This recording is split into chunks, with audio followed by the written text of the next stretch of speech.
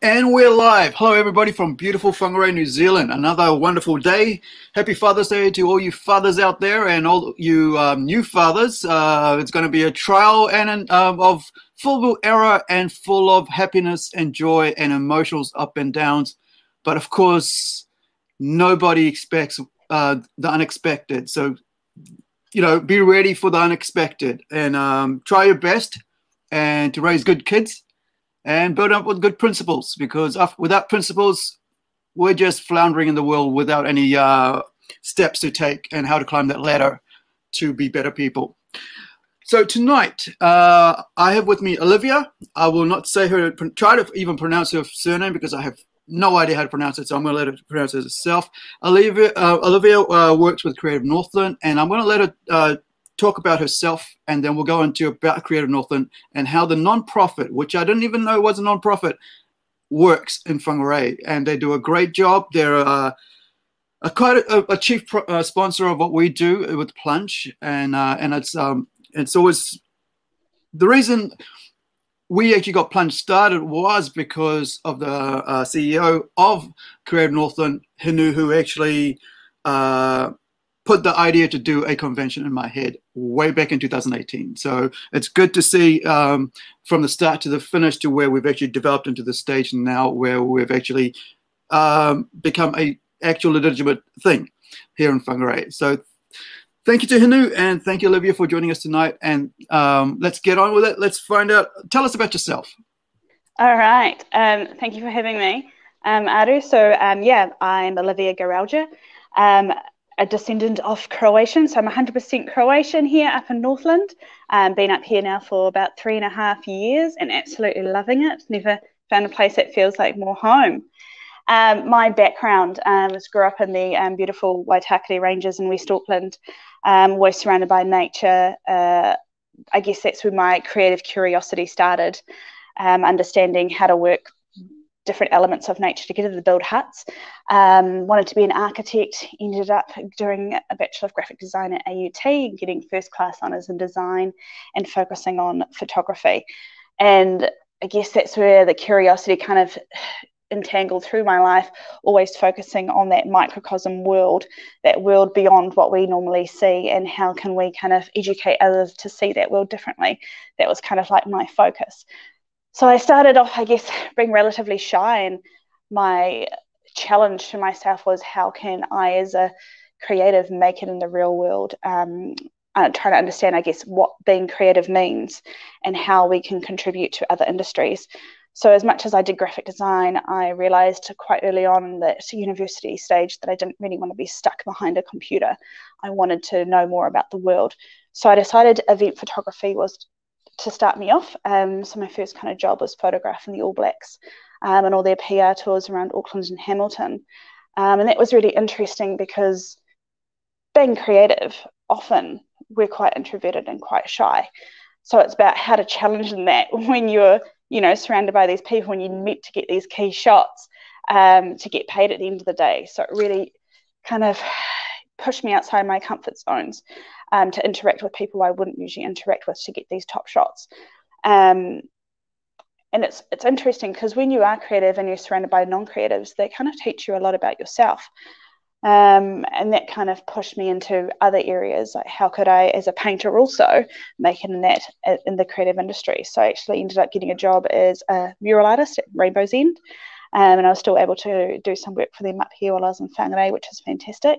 And it just goes to prove that then I guess the importance of being an artist and attaining relationships over time, and how important it is for an artist to actually value themselves and get out there, but retain those relationships, because that is key, I think, to success in the creative industry and all others as well. Ended up also stepping out of my comfort zone into the IT world, being a team leader for Google New Zealand, focusing on their merchandising rollout. So again, that little bit of creativity there within a retail space and understanding how effective or non-effective that could be. But it's also understanding as a creative the way we look at the world differently, and how we push limits and boundaries and see things differently from a product point of view within the marketplace. And then also working with Lenovo into account management role And again, building confidence around connecting people and building relationships, with big players in the market. You've got Noel Lemming, JBs, your Harveys, and all those people in between that are part of that journey. It's about getting that product seen and understanding how that product is understood and educated within that scene. And then also jumped into Noel Lemming, a little bit of operations there, customer experience, understanding, I guess, from a customer point of view, how they see the world and product, and also focusing on management. And management, it was really interesting, I guess, from coming from that shy creative background, understanding different personalities that creatives have and how we interact with others. So there's heaps of learning curves around that, and how we can apply ourselves in other areas, which I think was a key takeaway from that. And then I moved up here and decided I really wanted to stay true to who I really was, which was creative. As much as sometimes you can go into these other industries and earn a great amount of money, it's not really about that. At the end of the day, it's about staying true to yourself, your creative core, and understanding what that means. So I jumped into the signwriting industry, which is fantastic because that kind of drilled that whole design aspect that I already had, and also the application in vinyl, and working with 3D surfaces and different surfaces altogether. So that was really, really fascinating. But I did, I guess, miss a little bit of that relationship building side that I'd had in all those other roles. So then jumping into creative Northland, when the role came up as creative team lead, it just kind of felt right. And so I'm really excited to, I guess, be part of the team. And what does that mean for me? I think it's about coming into a creative industry that I'm so passionate about. And it's about creating, I think, improvement. Being a creative industry is sometimes hard to understand what an organization does until you get behind it, and you get to peel back all the layers. So for me, it's about, I guess, that development of transparency with the creative community, who, and again, is, it's as large as probably 13 genres, if not more. So it's about, breaking that down to be easily understood from a creative perspective. Because again, I guess you're dealing with creatives, all the different types, but it's how best to communicate what we do as a non-for-profit with them. So there's probably going to be just some development around some infographics to understand where people can fit into the system, so to speak. And not really a system, but just where they feel that they can reach out to us, and where the game that we play too, with reaching out to the community and what we do. So that gives a bit of a background about me. Aru, was that a bit different? Do you want me to just tackle the creative Northland side? Here we go. All right. So I just took myself out of there because I wanted to have you speak. And I think that's basically amazing, good introduction to about who you are. And hey, I was going to ask, now, were you born in New Zealand, or did you come here as a young child like myself? Born here. Parents are born here. It's just grandparents on both sides that were born back in Croatia. Yeah. Okay. So whereabouts in Croatia is your family from? Pogra. Oh, Pogra. Now, I've heard of the name. Tell us about it. Do you know much about I've been Pogra? there once in 2008 with family, and it was amazing. So, it takes you back to your history. I think it's really good that we kind of start asking questions to our parents about where we come from. I think it all instills with who we are as people, what our ancestors have gone through. Part of my, I guess, history from back, I think, to the Ottoman Empire, my family escaped, I think, something, and we ended up in the hills, in the mountains of top of Croatia, Bogomoja there. And then, we ended up coming down to the coast, because obviously that's where it was all the power is back on, so noise is going to start happening. And then, because that's where the fish was, and that's where community was. So, they've still got an old stone house that they made over there, which is really amazing to go back and actually understand your footsteps of your ancestors and how they lived. the language and everything, just the culture. It's just fascinating, and it was due to the wars that ended up coming to New Zealand, and originated up in Northland doing gum digging, and then they got into orcharding down in West Auckland. So there's that really strong tie, I guess, of families that kind of had to really strive to work hard and find place within a country. Yeah. Yeah, I mean, a lot of people, I mean, a lot of times they think, I mean, that, you know, you're just here and it's just everything's bells and whistles. You know, you've come with lots of money and you're already set up and it's good to go. But the whole gum digging and perspective of gold, you know, that sort of thing all across New Zealand, I mean, allow people to be able to, who had no skills, I mean, or who did have skills in other areas, to just basically get their hands dirty and try to make a living, to make a better life for themselves and to their future generations of, you know, children and children's children and children's children. And a couple of years ago, I think it must have been about 2014 or maybe earlier than that, when my uncle took me around Fiji and said, this is where my dad grew up. And then we went around, he said, in this little valley where it's full of sugarcane, there used to be a little house right in the middle there. There's no house there now. And he said, this is where you know, your mum was born.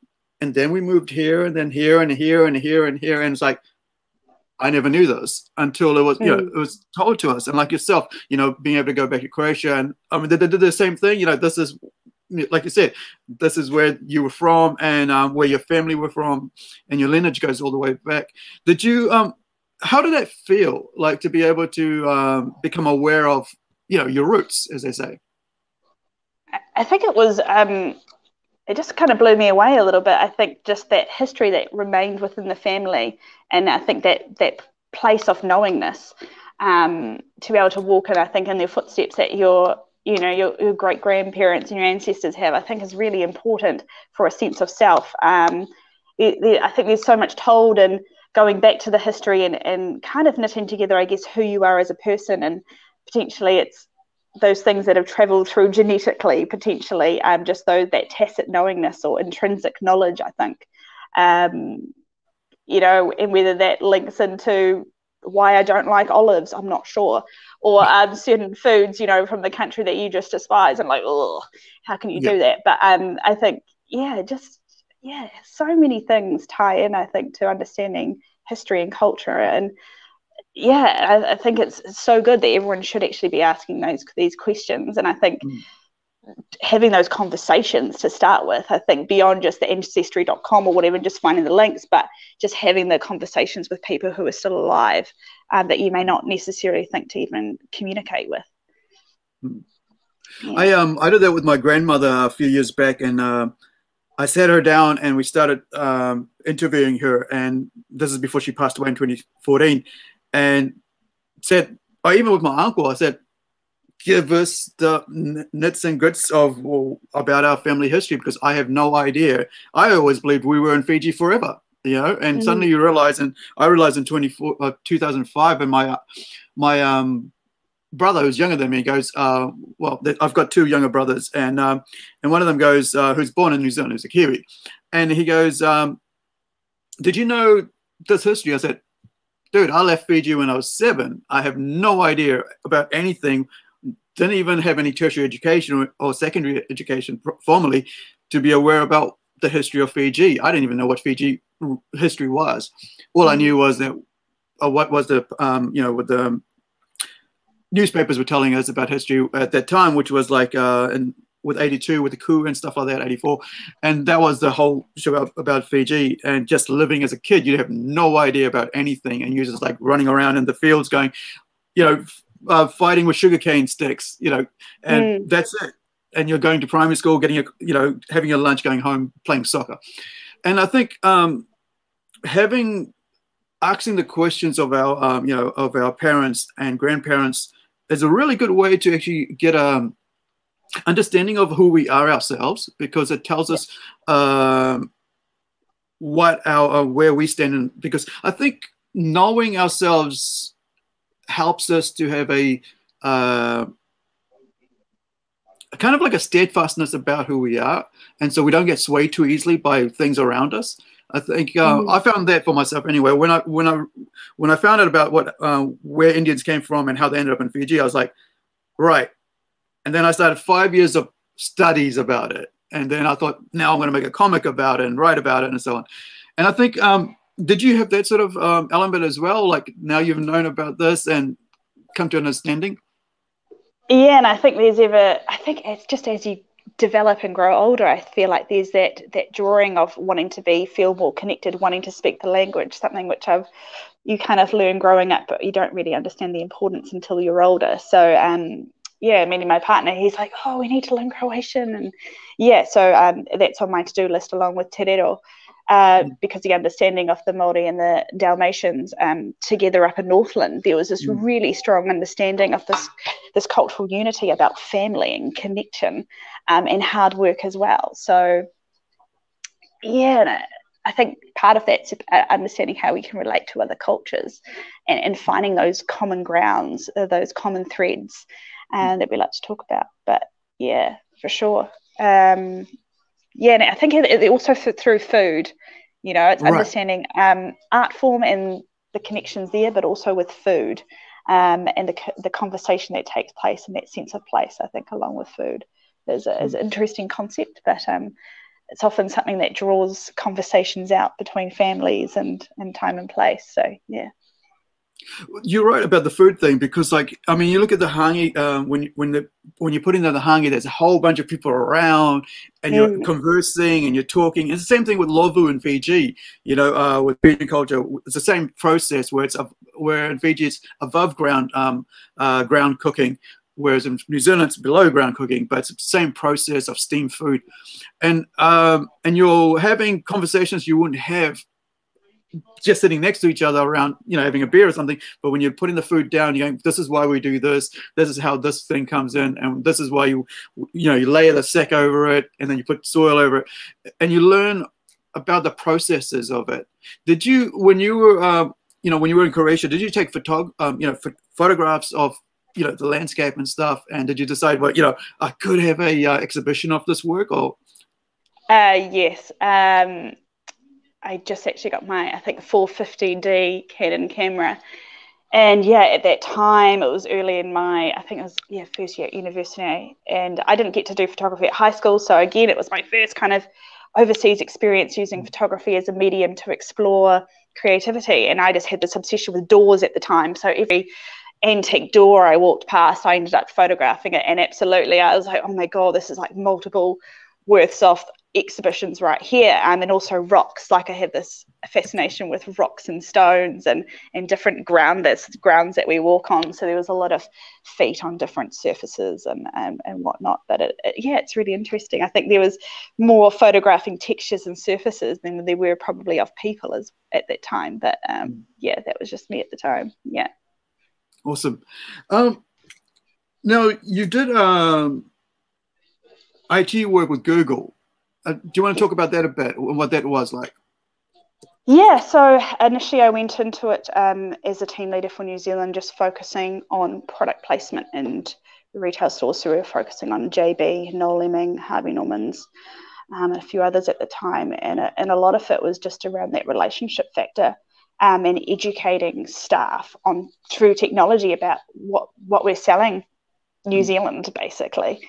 And I think that was just at the start, when you could cast things onto your TV and extended screens and what that meant for people. So it was really interesting, I think, to just be part of behind the scenes, I guess, how we were communicating with staff in stores about how they're selling product and what that meant for New Zealand as a whole, to extending our technology bubble. With the Nexus phone, I think, at the time as well, but also extending that into, your trade shows like your Armageddon and what that looked like there as well. But it was just a great platform, I think, to be representing brands. At that time, that was probably 2012.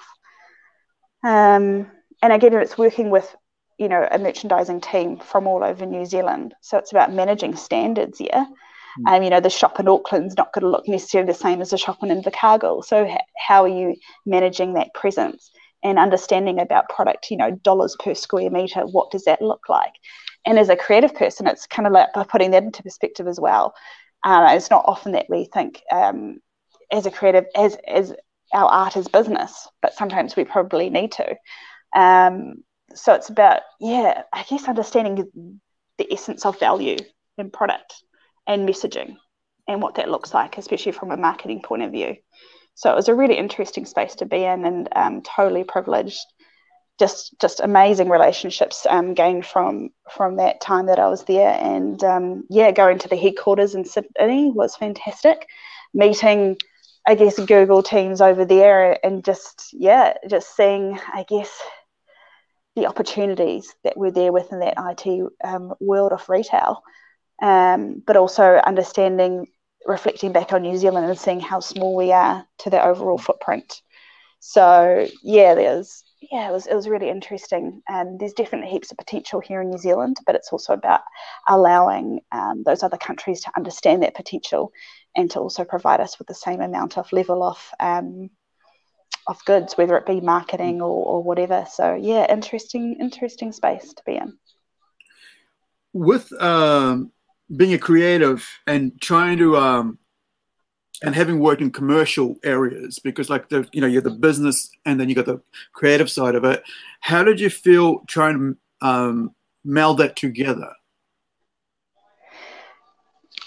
Yeah, it was interesting from the point that as a creative, we're able to look at boundaries a little bit differently. We're able to visualize structure a little bit differently, and we're able to approach things differently. I think there's a sensitivity there of understanding from a creative point of view in how we interact with people. But also I think it's about having that kind of observer kind of view of the world, how we're very good at being the fly on the wall, and observing things from far back and being able to maybe see those intricacy levels where things could be improved. So I think, that was probably, I guess, a big insight for me, but also a passion point, It's about improving the way we do things, and that's what I'm really passionate about. So, yeah. Now, you said you worked in a retail or management position, and being an introvert, how did that feel to be coming out of because I used to work in sales for about almost 10 years, and so I understand my side of it, but like, how was it? Because I'm not an introvert, so how do you as an introvert work through actually having to be a extrovert? Through Northland, they had a great system of putting you through like a leadership kind of course or management course to help figure out who you were. And I think that's a lot of it, It's about diving deep within to figure out exactly who you are. So one thing that I found really fantastic through that course was the MBTI personality test, where there's like 16 different personalities, and you figure out through various series of questions exactly where you fit, and that helps identify your strengths and weaknesses, but also helps the course helps you push you through different areas of weakness or strength, to kind of force you through to have these experiences so you can improve them for the next time. But I think the biggest thing is just stepping outside your comfort zone, and just working through, I guess, any stress points or any fears, I think. And at the end of the day, I think being a creative, a lot of us are perfectionists, so we don't want to fail people. So it's about, what does that look like? How can I challenge that? What is that going to look like for me? Could I potentially step outside being a creative? What happens if one day I didn't want to be a creative and what I had left was potentially working in a retail store, asking those kind of tough questions. And again, throughout everything I think I've done, there's always just been that strength of creativity to the core that always kind of drew me back to reflecting back on potentially what I could be doing in the future. So yeah, having an introvert into that kind of industry, I don't know. There's a lot of them out there, and I think it's something you just have to personally work through. It's like the more you do something, the less fearful it becomes, yeah?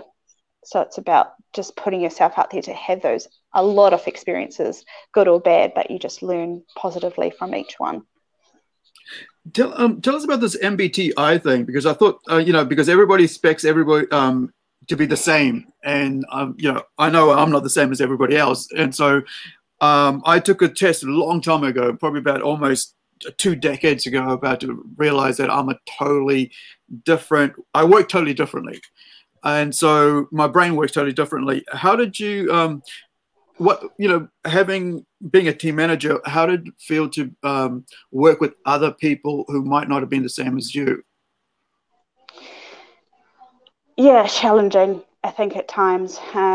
It's understanding sometimes when to take a breath and to step back and to not jump into something. I think that was probably the biggest hurdle. But to understand at the end of the day, it's about not trying to necessarily tell someone what you want them to do, but for you to actually get them on your level or you on their level to understand exactly how to get what you want to be done achieved. And I think a lot of it's not necessarily about pointing a finger, I need this done, I need this done now. But it's about working with them, maybe understanding what else they have on their plate is probably the biggest thing. It's about being on that same level. I guess that's what I can probably stress the most. But being, I think, reasonable and having people understand the outcome for why they're doing something. I think that's the biggest, how it's going to affect them or how it's going to improve what they're doing. And that's where that whole educational side comes into it. It's not just about doing, it's about understanding the reason why we do things. All right, let's move on to the creative Northland itself and the organization there. So you're a creative team leader? Or, yeah. Right. So what does that job entail? So I've just been in there for the last 3 and a bit months now. And I guess what that entails is, as a non-for-profit, we have 2 different ways of working. There's a bottom-up approach and a top-down approach, yeah?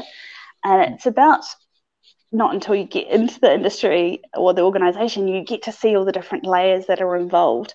And I guess for me, it's creative development team lead. It's about looking at probably from a strategy point of view, operational point of view, the way we can probably do things, better or differently, especially post-COVID. You've got a whole lot of resilience coming that we've seen within the creative world, and how can we deal with that better? We've got so many ideas coming out and about with events and just ideas that we're wanting to help bring to life throughout the whole region. So it's how can we either collaborate more or connect the dots with different areas in the region and artists themselves, and enriching, I think, the region creativity in general. So yeah, it's varied, but we've got a team. We've got obviously Hinu, the GM, and then we've got creative advisor as well. So Jolene Pascoe is coming on board for that. And then we've got our marketing person, Mariah, as well. And we've got a couple of interns. And so it's just managing all of the different facets of all the roles that we're kind of doing. Just, being that kind of person of checkpoint to make sure that, we're still on the right path. We're still all got on the right goals, setting the right goals, achieving the right areas and aspects there. So, yeah. How has it been working with the COVID system? Because I know that you can't do so many, because art is all about having a lot of people, eyes and audience in the place, looking at exhibitions, going to stage plays, concerts and so forth. How has it been to try to organize in a way that can't, limit that sort of movement? Yeah. Been challenging. We had a Business After 5 event that was meant to happen a few weeks back, and it was the same day that we were put into level 2, level 3, 2, and we just had to make that kind of decision that we just couldn't go ahead due to the type of building we're in, and were we to invite potentially 100 people, were we to put dots on the floor and have everyone at a 2-meter distancing, or how is that interaction going to take place? So I guess it gets us thinking about events differently and how potentially they can occur in the future for sure. given the amount of events that have had to cancel in the last few months. That's a massive ecosystem of dollars there that's not coming into the community through these events. So it's looking at ways potentially that they can take place in a different form, in the future. So we've now got our BA5 happening on the 31st or 30th, I think, of September on the Wednesday. So that should be interesting. And again, if we're still at level 2, we'll be really looking at the way of the strategy of COVID at level 2 and how that looks. How can we do it? It's looking at potentially reducing the amount of people to under 100 to making sure that works. I was just at Shane Hanson's exhibition at Hihiawa on Friday, and so there was only 100 people allowed in that space at that time. But it almost creates kind of like this, I don't know, this, I think, excitement about being first in almost, because we were there and there were people waiting outside, and it was kind of like this excitement, cool, really enjoy it, come on in now, kind of, I'm going to leave now kind of thing. So yeah, there's a lot of conversations that I think taking place, but hey, you've got the apps now on board, and that's fantastic to allow everyone easy access just to sign in that way.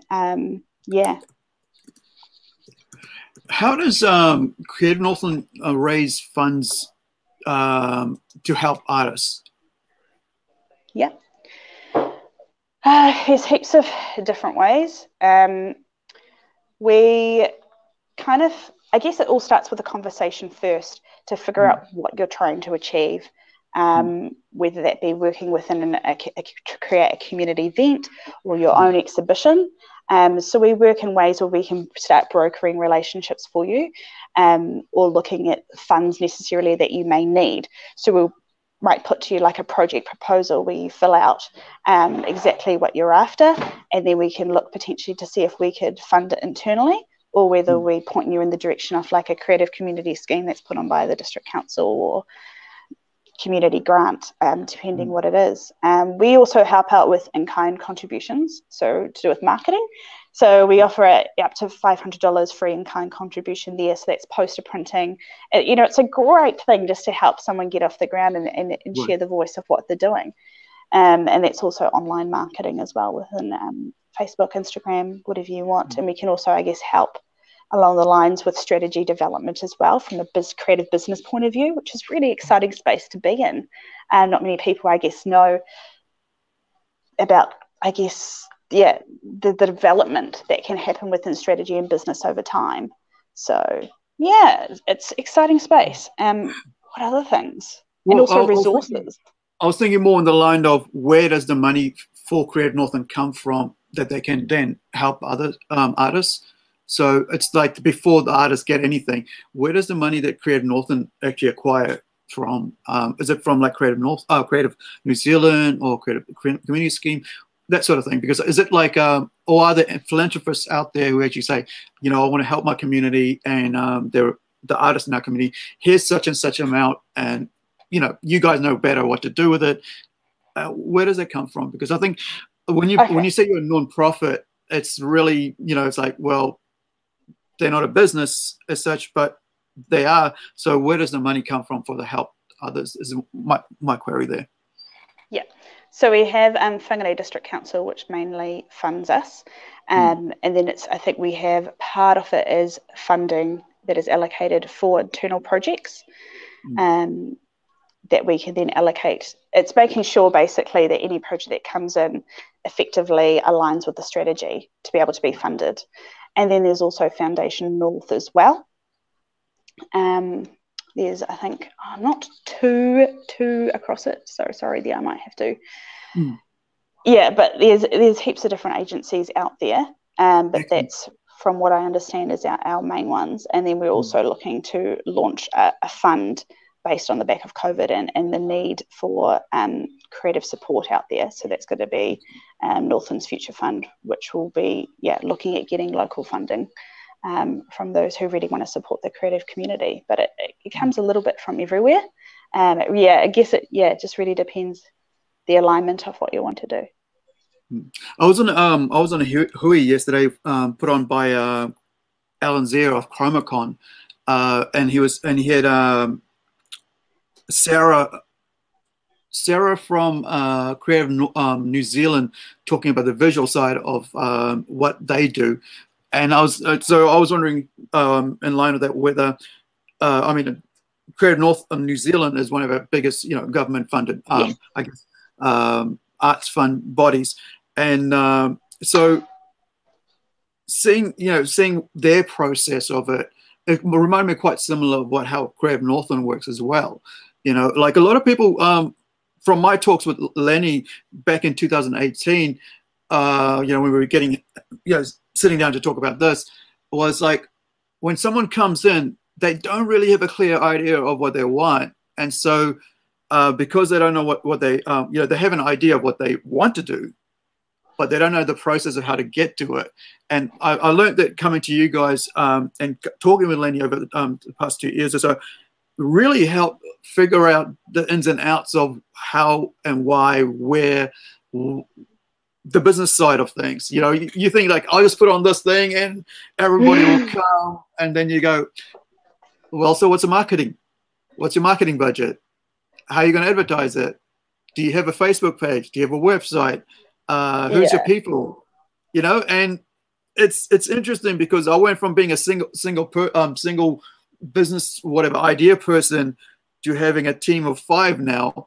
And then outside of that, having another 10 who actually work with me. And it's like, all right. So that moment when I walked in and, me and Hindu had to talk was just me, and now 2 years in, we got so much more. And I think the great thing about having someone like Creative Northland is sitting down and actually talking through the idea. And I think because artists are so emotional people, and because it's all about passion and we have, this is my artwork, everybody should see it too. So what's your cost of getting everybody to see it? How much are you going to sell it for? And I found that very interesting. And, and learning through the process. I mean, like when we went to this year with COVID, we had to drop our prices by $3 per person. And it was like, right, can we handle that? And it was like, it doesn't matter. We got to get out and do it because it's, it's a year. We have to do it. We plan to do it every year. So we got to do it every year, whether we lose or we don't. And I think at the end of the day, it was like, well, business is business and you just got to keep moving on. And I think a lot of artists, when they're told, well, you have to produce 24 art every, before you can get into the exhibition, they go, yeah, that's going to take a lot of time. And it's like, and they, even myself, I was like, I want to do 12 pieces of this. And I'm like, I'm still haven't got past 4 pieces, and it's been 2 years. And I think having Creative Northland there to discuss and work through to get to the final stage is awesome. And I think I love having having that dialogue all the time of having someone who knows more about the business side of it, like yourselves, than myself as an artist going, yeah, this is what I want to do, this is what I want to do. And then going, I only have 4 pieces. It's like, well, you should just wait until you got the 24 pieces, then you can have an exhibition. How do you deal with people like myself? Like, I mean, who's like, has all these grand ideas, but at the end of the day, how do you bring it down to reality? Yeah, interesting question. I think it's about potentially dealing with the artist when they're at those stages. If they feel that's where they want to be, then maybe it's worth putting them in connection with a collaboration potentially. So again, you mentioned a good point. You can't really rush an artist in terms of what they're wanting to create. So it's about maybe working through a timeline or a time frame of, I don't know, keeping them in check over maybe 5 years. Talking to them about what is maybe a realistic time frame for them.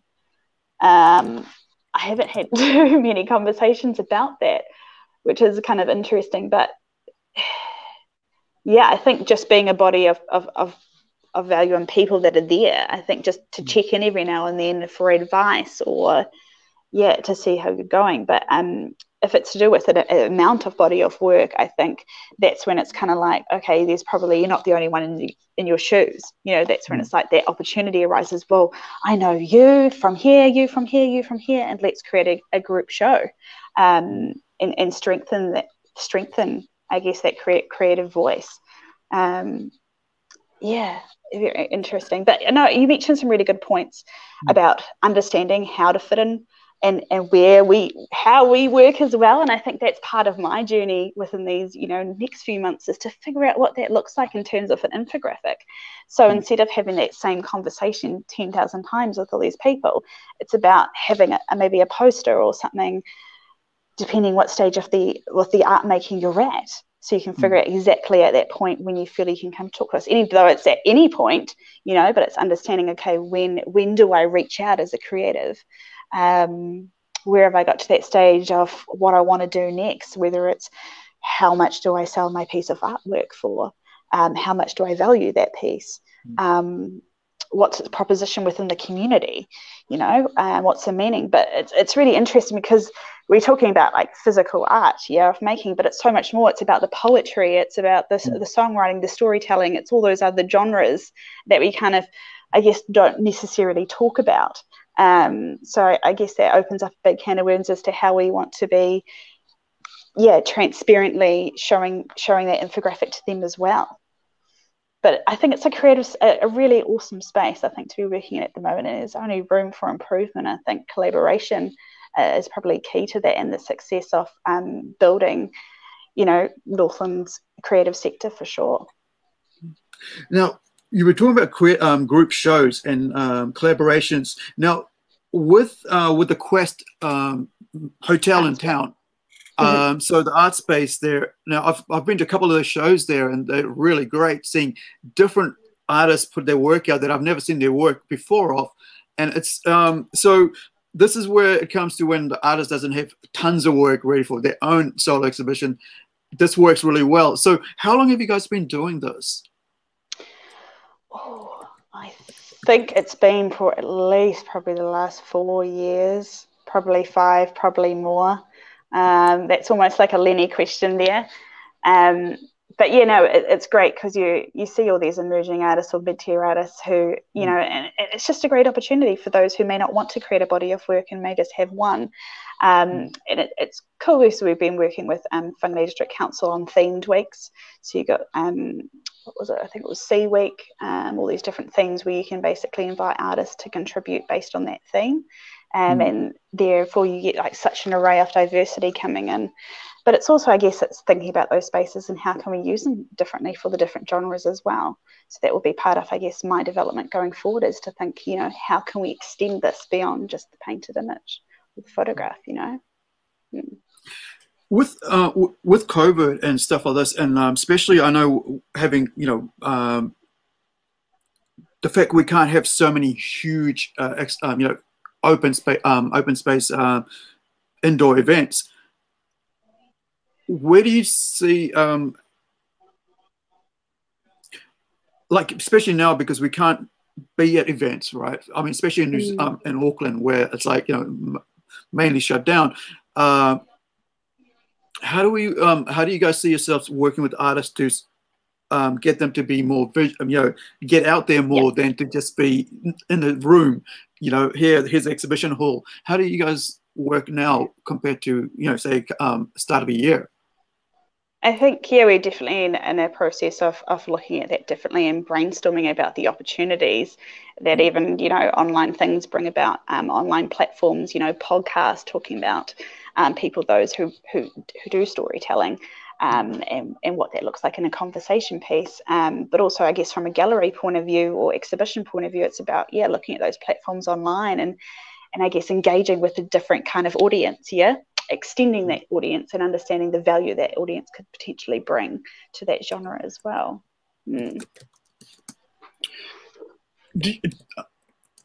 Has it been like, I know because I was looking so much forward to the last month's Wednesday night event, or was it like the month before? No, it was last month. And suddenly that morning, suddenly realizing, I think it was that night or something, that it's not going to happen. I felt like I was devastated. It was like, yes, finally we can go hang out and just, coming off Plunge. Now we can go hang out and have a beer, have some chips, you have some sandwiches and stuff, and talk about, what we have achieved. And so it's like, it's not happening. Do you find the same thing happening with artists who were like really planning to do stuff, you know, within this last 2 months? And how do you deal with them saying, you know, hey, no, we can't do that? Do they, you know, has there been a struggle with artists in this situation, or dealing? If anything, it's probably good question. If anything, it's probably the floods that have come to mind most. You know, like the Shutter Room finding out that they were flooded, so exhibitions had to be postponed, and finding spaces for that to happen. In terms of artists, yeah. For us. Yeah, and I think there's probably more artists coming out of it wanting to display work. So it's about understanding how can we support those. And again, that's looking at our local spaces differently and seeing what is actually out there beyond what we usually use. You know, like old, you know, just shops that aren't being tenanted, and how potentially can we transform those. So I think it just raises a whole lot of new questions that we're not used to dealing with here, and it's pushing us outside the comfort zone to think about these opportunities differently within our community. But it also, I think it goes to show that maybe, you know, it's worth us asking our community again what they want to see during these times, during COVID. You know, how they want to access the creative work from the community. Yeah. How is like, you know, I'm because it's a new environment we're in with what's going on.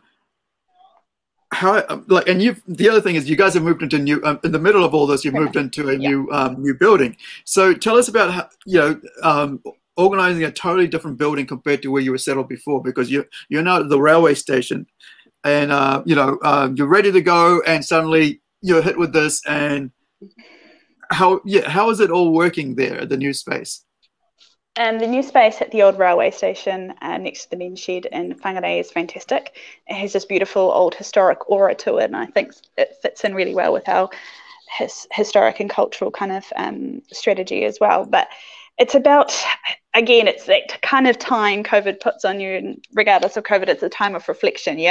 It's having to pack up everything and move it from one location to the other, and in doing so, what's unveiled during that process, you know, you find the history of Chart and Creative Northland, how that all started, and it's about, I guess, restructuring what place looks like, how an office is going to be laid out, what it may encompass. It's thinking about, I guess, customer or community experience within that space as well. And I think just the beauty that adds to it, the fact that it is at an old railway station, you've got the platform there, which is currently being renovated, which will be the front entrance into the space. But I think just how we can support the creative community differently. You know, it's about constructing a creative space that talks volumes, and that starts those questions rolling. We were quite lucky in one of the spaces. It's kind of like 3 rooms that we encompass. In one of the spaces opens opportunity potentially for a space for workshops or hot desking or something like that. So it's about, thinking about the new ideation of Creative Northland and what that could look like. So a very exciting time. And I think it's, you know, when you move, there's a lot of positive energy around that, and people wanting to drop in, and it's about, I think, reuniting and re-having those connections again. So,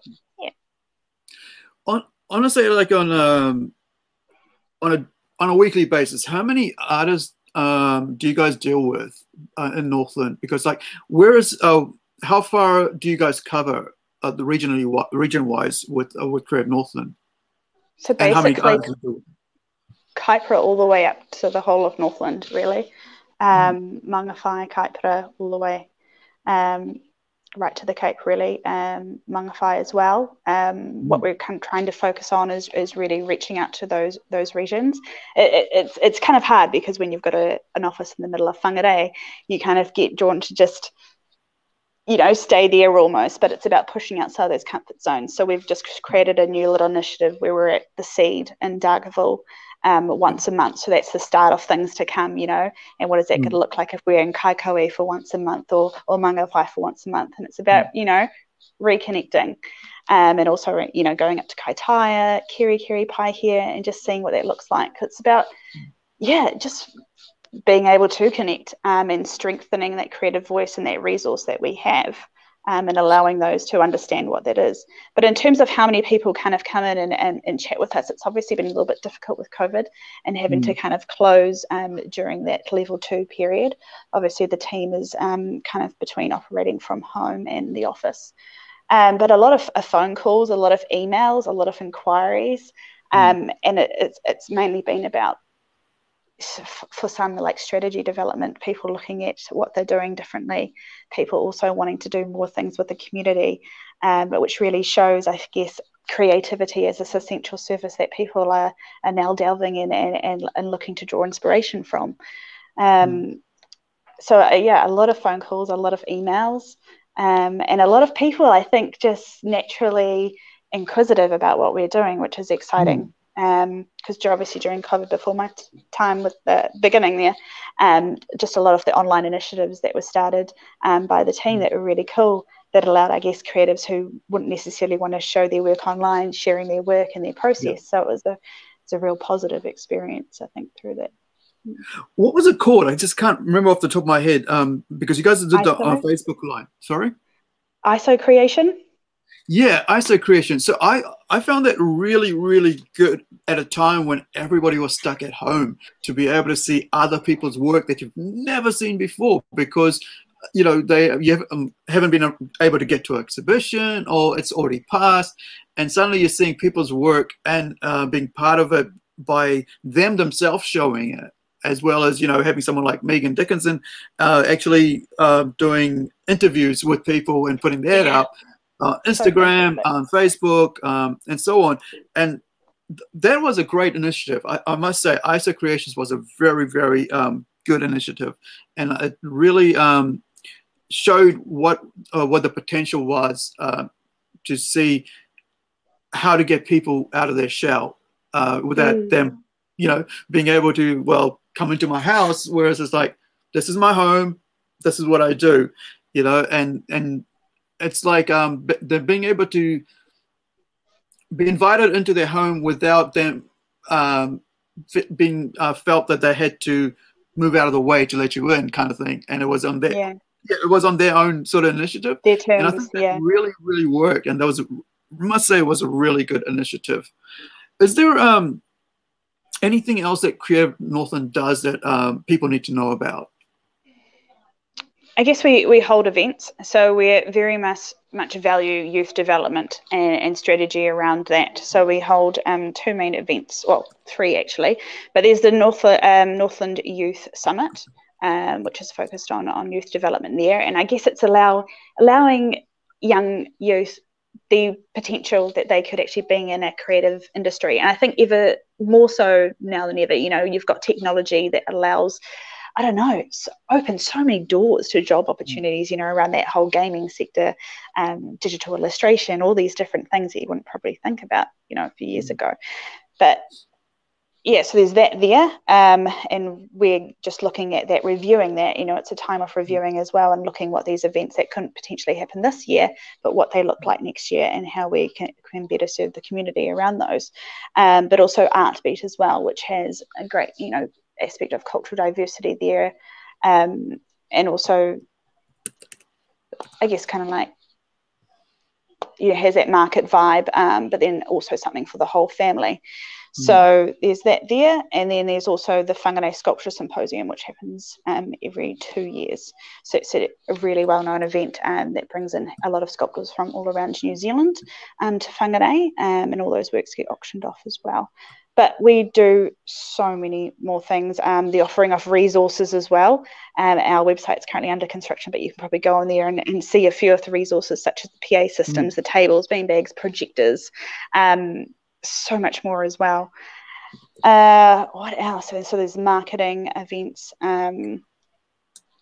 Yeah, just come in and have a conversation with us, and we can get the ball rolling, basically. And that's the thing. It's like, you know, when you see an organization, you have no idea what they do until you're actually in there and having that conversation about, okay, I think I need this, I need that. And are you able to? And you're like, I provide this, and you're like, well, there might be other people that we can put you in part of, I mean, get you in contact with. And I think that's the great thing of the whole idea of in-kind. I found the in-kind process of what CN does, Creative Northland does, so much more beneficial to what we do, sometimes more than the money, because it's like the chairs and tables. It's like actually having to go out and hire chairs and tables is, you know, in the hundreds, and you're sort of thinking, well, they already have it, you know, and you got to organize it. So I think the in-kind process, and also the other thing is that there is, like you said, there's other people that are willing to actually give, businesses that might be willing to give funds or other things that are needful without even us as artists knowing what's out there for us. And I think having yourselves having the contact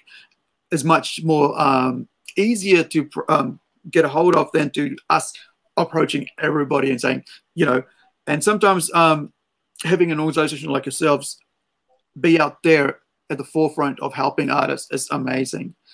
All right, so in closing, final last words. Oh, just happy Father's Day to all those fathers. I guess, yeah, my dad, he kind of introduced me to photography and the world of comics. He used to collect world comics and classics. So it was really interesting from a creative point of view growing up, and the fascination about storytelling through imagery. But yeah, just come and visit us at our new premise. Once we're in no level or level 1. Just see our railway station down Railway Street in Whangarei there. Yeah. Excellent. So thank you. I don't want to take too much of your time. It's Friday night, and for people who don't know, I don't know myself, there was a power cut because somebody ran their car into a pole, and the lights have just come on, as you can see behind Olivia there. But she's been using candles to light her way for this most part of this conversation. So thank you so much, Olivia. Have a good week. Have a good Sunday night. Thank you for joining us, and I really appreciate you taking the time to actually talk to us about what you do, who you are, and also about Creative Northland. Thank you so much. Thank you, Whangarei. Thank you, Aru. Awesome. Ka kite ngā anō, everybody. We'll see you next time from beautiful Whangarei, and wherever you are, be safe, take care of yourselves, and again, happy Father's Day.